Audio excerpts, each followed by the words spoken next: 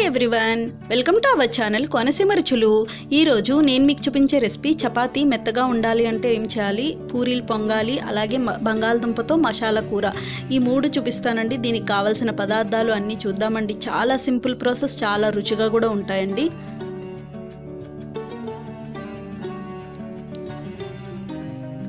ముందుగా చపాతీ పిండి రెడీ చేసుకుందామండి. చపాతీ పిండి కోసం నేను ఒక 2 కప్పులు గోధుమ పిండిని తీసుకున్నాను. మీకు ఇంట్లోకి సరిపడినంత గోధుమ పిండి తీసుకోవాలండి. ఇలాగా 2 కప్పులు గోధుమ పిండి తీసుకొని అందులో సరిపడినంత ఉప్పు వేసుకోవాలి.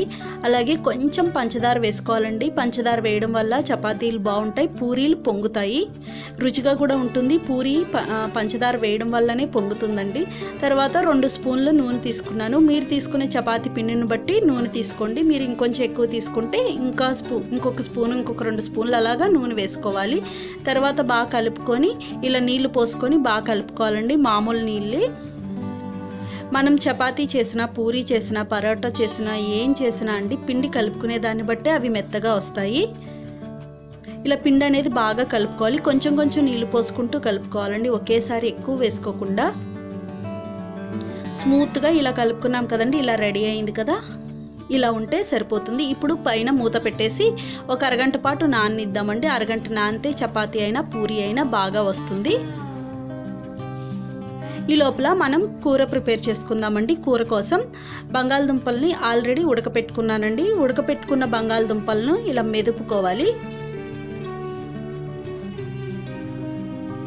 ఇలా మెదుపుకోవాలండి మొత్తం దుంపలన్నీ. చాలా సింపుల్గా అయిపోతుందండి ఈ కూర, అలాగే చాలా రుచిగా కూడా ఉంటుంది. చూడండి ఇలా రెడీ అయినాయి కదా. ఇప్పుడు స్టవ్ ఆన్ చేసి ఒక ప్యాన్ పెట్టుకొని నూనె వేసుకోవాలండి. నూనె వేడవ్వాలి. నూనె వేడైంది కదండి. ఇప్పుడు ఇందులో ఉల్లిపాయ ముక్కలు, పచ్చిమిర్చి వేసుకోవాలి. ఉల్లిపాయ ఎక్కువ పట్టదండి, ఒక ఉల్లిపాయ సరిపోతుంది. అలాగే కొంచెం కరివేపాకు వేసి ఇది బాగా వేయించుకోవాలి. ఇందులో పసుపు, ఉప్పు వేసుకుంటే త్వరగా ఉల్లిపాయ మగ్గుతుంది. ఈ కూరకి ఉల్లిపాయ ఎక్కువ అవసరం ఉండదండి. బంగాళదుంప నుంచే మనకి గ్రేవీ అనేది బాగా వస్తుంది కదా. చూడండి ఇలా పచ్చివాసన పోయే వరకు వేయించుకున్నాం కదా. ఇప్పుడు ఇందులో అల్లం వెల్లుల్లి పేస్ట్ అనేది వేసుకొని పచ్చివాసన పోయే వరకు వేయించుకోవాలి. ఇలా వేగింది కదండి. ఇప్పుడు ఇందులో మనం మెదిపి పెట్టుకున్న బంగాళదుంపలను కూడా వేసుకోవాలి. బంగాళదుంప కూడా వేసి బాగా కలుపుకోవాలి.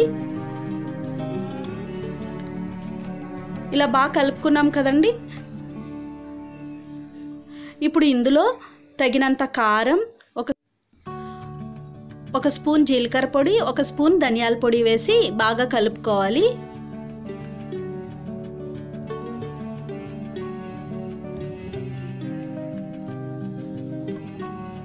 ఇలా బాగా కలుపుకున్నాం కదండి. ఇప్పుడు నీళ్లు పోసుకుందాం. నీళ్లు కొంచెం ఎక్కువే పడతాయండి. నీళ్లు పోసి ఇలా ఉడికించుకోవడం వల్ల థిక్ గ్రేవీ లాగా వస్తుంది. చల్లారాక ఇది దగ్గర పడిపోతుందండి. కొంచెం నీళ్ళు అనేది ఎక్కువే ఉండాలి. చూడండి చక్కగా ఇలా ఉడుకుతుంది కదా. ఇదంతా దగ్గర పడాలి.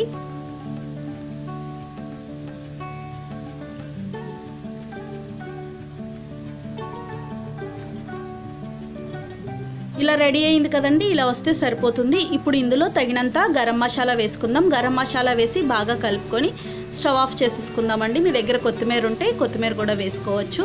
ఇంతేనండి, సింపుల్గా బంగాళదుంప కూర అనేది రెడీ అయిపోయింది. చాలా బాగుంటుందండి, చాలా రుచిగా కూడా ఉంటుంది.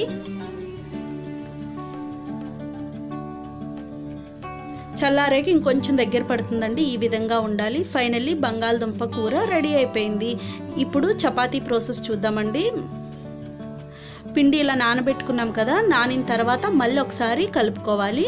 ఇలా మళ్ళీ ఒకసారి కలుపుకొని మీకు కావాల్సినంత సైజు చపాతీ ముద్దలు అనేది రెడీ చేసి పెట్టుకోవాలి.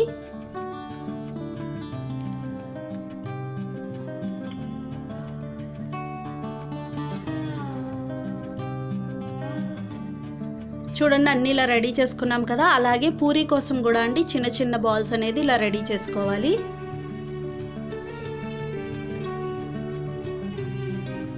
ఇవి ఇలా రెడీ అయినాయి కదండి. ఇప్పుడు చపాతీ పీట తీసుకొని చపాతీ చేసుకుందాము. పొడిపిండిలో అద్దుకోవాలండి. ఫస్ట్ పొడిపిండిలో అద్దుకొని చపాతీలాగా చేసుకోవాలి. మరి పల్చగా చేయకండి, మరి మందంగా చేయకుండా ఇలా ఉండాలి. ఇలా చపాతీ చేసిన తర్వాత దీనిపైన మనం లైట్గా నూనె అనేది రాసుకోవాలండి. మరీ ఎక్కువ అవసరం ఉండదు, లైట్గా నూనె రాసుకోవాలి. ఇలా చేస్తే చపాతీ అనేది పొరల్లాగా వస్తుంది. లైట్గా నూనె రాసుకొని ఇలాగా మడత పెట్టి మళ్ళీ చపాతీలాగా చేసేసుకోవడమే. ఇప్పుడంటే రౌండ్గా చేస్తున్నాం కానండి, పూర్వం అయితే చపాతీలు అనేది ఇలాగే చేసేవారు. చూడండి ఇలా రెడీ అయినాయి కదా, అన్నీ ఇదే విధంగా రెడీ చేసుకోవాలి. మీరు అలాగే రౌండ్గా కూడా చేయొచ్చండి. ఎలా చేసినా చపాతీ అనేది మెత్తగానే ఉంటుంది. మనం పిండి కలుపుకునే దాన్ని బట్టే ఉంటుందండి, అంతే. ఏ షేప్ కావాలన్నా చేసుకోవచ్చు, మీ ఇష్టం. రౌండ్గా కావాలంటే రౌండ్గా, ఇలా కావాలంటే ఇలాగా. ఇప్పుడు ఇలా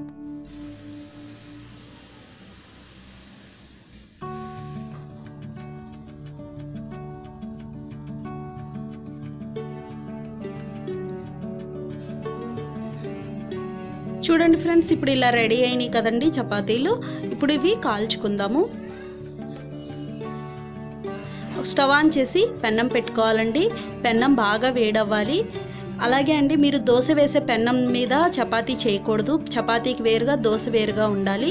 ఇలా పెన్నం బాగా వేడైన తర్వాత ఫస్ట్ చపాతీ కదండి, ఫస్ట్ చపాతీ కాబట్టి ఫస్ట్ నూనె రాసుకొని ఇలా చపాతీ వేసి లైట్గా ఇలాగ వేగిన తర్వాత రెండో వైపు తిప్పుకొని ఇలా నూనె అనేది రాసుకోవాలి. చూడండి చక్కగా పొంగుతున్నాయి. ఇలా అటు ఇటు తిప్పుకుంటూ మీడియం ఫ్లేమ్లో పెట్టుకొని ఫ్రై చేసుకోవాలండి. హై ఫ్లేమ్లో అస్సలు పెట్టకూడదు. మీడియం ఫ్లేమ్లో పెట్టి ఫ్రై చేస్తే బాగా ఫ్రై అవుతాయి, మెత్తగా వస్తాయి. హై ఫ్లేమ్లో అనేది త్వరగా మాడిపోతుందండి, గట్టిపడిపోతాయి. ఇలా నూనె అనేది వేసుకుంటూ ఇలా ఫ్రై చేసుకోవాలి. ఇదే విధంగా అన్ని చపాతీలు ఫ్రై చేసుకోవాలండి. ఫస్ట్ చపాతీకే పెన్నానికి నూనె రాసుకోవాలండి, తర్వాత అవసరం ఉండదు. ఇలాగా రెండు వైపులా ఫ్రై చేసుకుంటూ కొంచెం నూనె అనేది వేసుకుంటూ ఫ్రై చేసుకోవాలి. నూనె ఇలా కనిపిస్తుంది కానండి, తర్వాత ఇదంతా ఆరిపోతుంది. ఇలా ఉంటే మీకు ఎంతసేపు అయినా, ఎన్ని గంటలున్నా ఇలా మెత్తగానే ఉంటాయి, సాఫ్ట్గా, గట్టిపడకుండా ఉంటాయండి. లేకపోతే తర్వాత గట్టిపడతాయి, సాగుతాయి కూడా.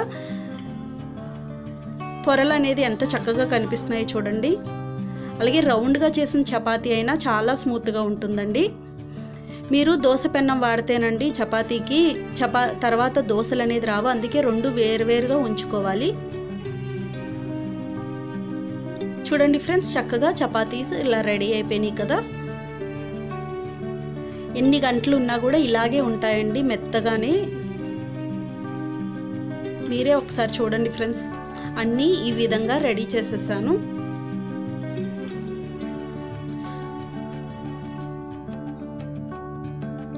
ఇప్పుడు పూరీ ప్రాసెస్ చూద్దామండి.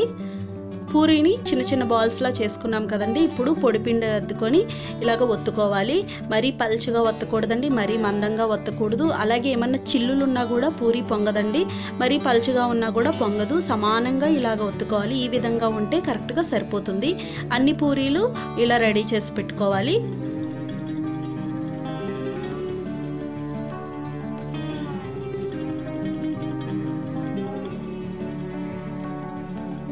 ఇలా రెడీ అయినాయి కదండి. ఇప్పుడు స్టవ్ ఆన్ చేసి మళ్ళీ ఒక ప్యాన్ పెట్టుకొని డీప్ ఫ్రైకి సరిపడా నూనె వేసుకోవాలండి. నూనె బాగా వేడవ్వాలి.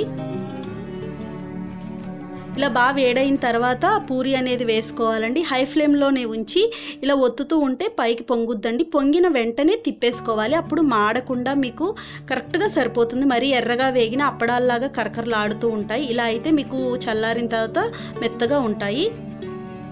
అదే విధంగా ఇంకొక పూరి అండి, చిల్లు ఉంటే కనుక ఇలా పొంగకుండా వస్తుందండి, చిల్లు ఉండకూడదు. హై ఫ్లేమ్లో పెట్టుకొని పూరి వేయించుకోవాలండి. పొంగిన వెంటనే ఇటువైపుకి తిప్పేసుకోవాలి.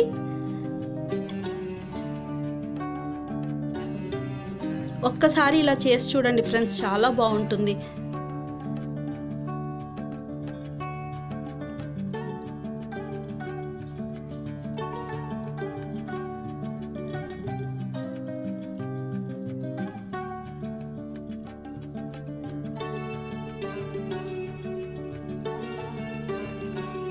చూసారు కదా ఫ్రెండ్స్, ఫైనల్లీ మనకి అన్ని పూరీలు ఈ విధంగా రెడీ అయిపోయినాయి. నేను 5 చేశానండి. అంటే చపాతీ ఎలా అయినా చేస్తున్నాను కదా, సేమ్ పిండి కదా అని చెప్పి పూరి కూడా చూపించాను. 5 ఇలాగా రెడీ అయిపోయినాయి. ఫైనల్లీ చపాతీ, పూరి, కర్రీ అన్నీ రెడీ అయిపోయినాయి అండి. చాలా రుచిగా ఉంటుంది. కర్రీ కూడా చాలా సింపుల్ అండి. మీకు కూరలో అల్లం వెల్లుల్లి పేస్ట్ లేకుండా కూడా చేయొచ్చండి. అల్లం వెల్లుల్లి పేస్ట్ మానేసి మిగతా అన్నీ వేసి కూడా చేసుకోవచ్చు. చూసారు కదా ఫ్రెండ్స్, ఫైనల్లీ మన అన్ని రెసిపీస్ రెడీ అయిపోయినాయి. నచ్చిందండి ఈ వీడియో మీకు? నచ్చితే లైక్ చేయండి, షేర్ చేయండి, కామెంట్ చేయండి. Thank you for watching. Bye. ఇలాంటి మంచి రెసిపీస్తో మళ్ళీ మీ ముందుకు వస్తాను.